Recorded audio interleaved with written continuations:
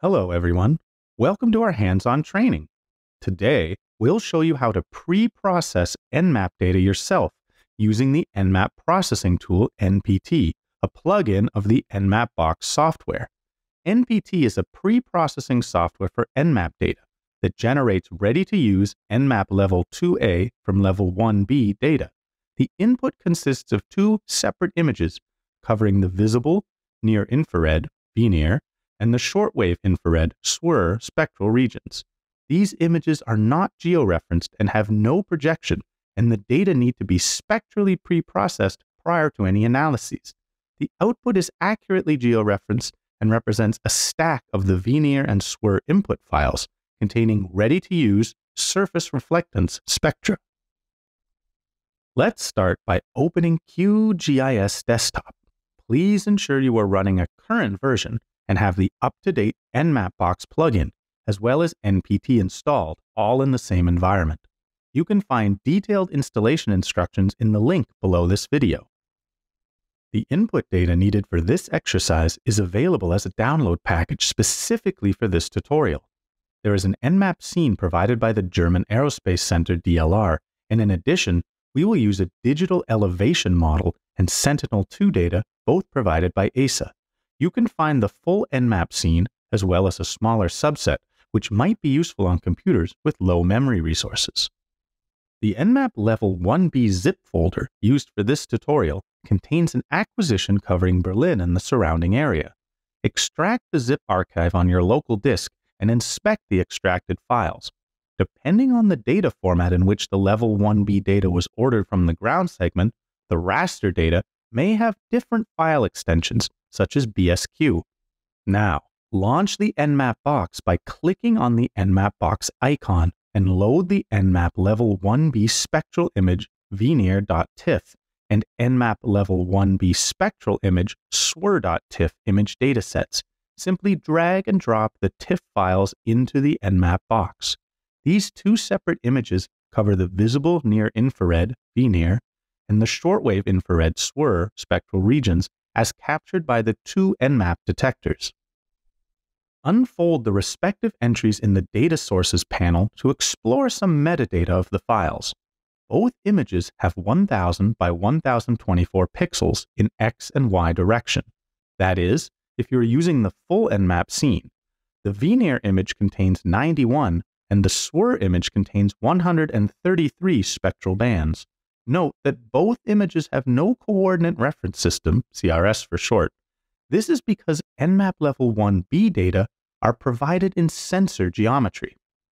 To visualize the first spectral band of the VNIR image, unfold the Bands entry in the Data Sources tab.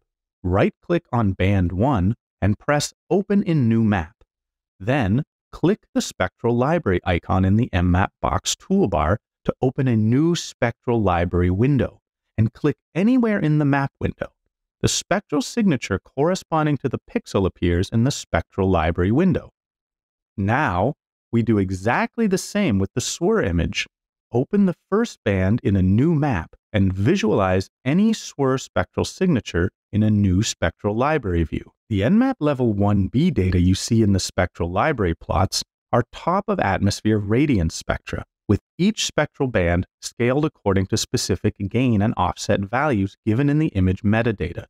The visualized spectra can therefore not be directly interpreted as top-of-atmosphere radiance, but first must be converted.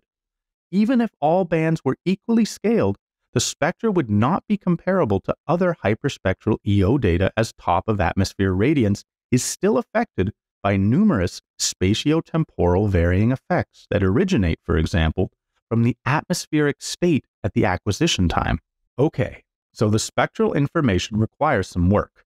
Let's look at the data from a spatial perspective. Right-click into map number 1 and press Link with Other Maps. Then, zoom into the image and compare the VNIR and SWIR images. Oops, a spatial offset between both images is clearly visible, less than 1 pixel across track, but around 20 pixels along track. This means that the spectral information of both EnMAP detectors cannot be interpreted together without pre-processing. Panning through the image also reveals some vertical striping effects. You see that EnMAP Level 1B data cannot be directly used for downstream remote sensing applications, and the data even includes sensor-induced effects that are not directly visible, such as spectral smile or keystone. Now that we have explored the need for pre-processing of the Level 1B format, we want to apply EnPT, the EnMAP processing tool, to generate orthorectified and atmospherically corrected bottom-of-atmosphere reflectance, or Level 2A data. As the name might suggest, EnPT was developed specifically for the pre-processing of EnMAP data. As this process is pretty sensor-specific, the tool works with EnMAP but not with other sensors' data. Okay, open the EnPT graphical user interface to run the processing chain by opening the Applications menu, clicking on EnPT, and selecting Start EnPT GUI.